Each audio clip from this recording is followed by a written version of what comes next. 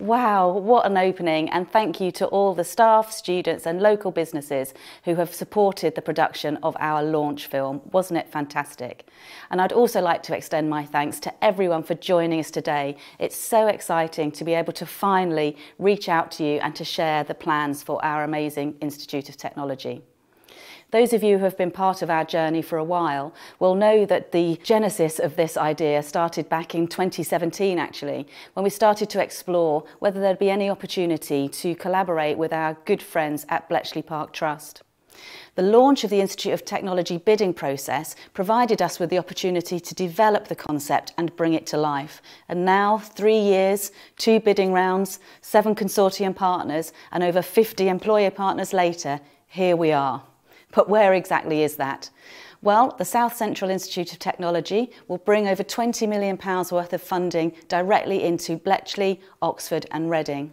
We will train over 1,000 students per year, offering the digital skills we know that are so desperately needed across the Oxford, Milton Keynes and Cambridge Arc, to aid productivity and growth, and importantly to make sure that growth is inclusive. Our belief is that the South Central Institute of Technology will inspire those who believe tech can help play a positive part in our futures. It will inspire those who don't feel represented within the tech sector at the moment and drive ambition to those who don't believe higher education is for them. To those who've been with us on this journey so far, thank you for your enduring support. I hope you feel a sense of pride throughout this event today as we hear about the South Central IoT and how it is taking shape. To those joining us for the first time, welcome.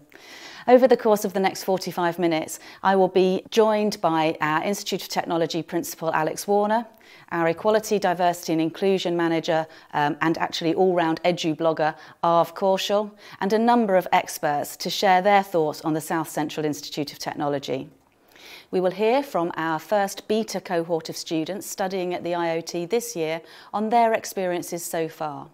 And we'll be joined by consortium colleagues from Microsoft and Evidence Talks to hear about the challenges they face in the digital sector and to hear how the sector has a diversity issue and what we can do to ensure opportunities are truly available to all. We will also hear from Sir Dermot Turing, nephew of Sir Alan Turing, on the tech legacy of Bletchley, plus John Adams on our campuses in Oxford and Reading.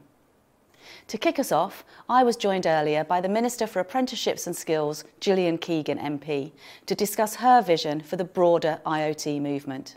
Just before that, let's watch a short film about IoTs.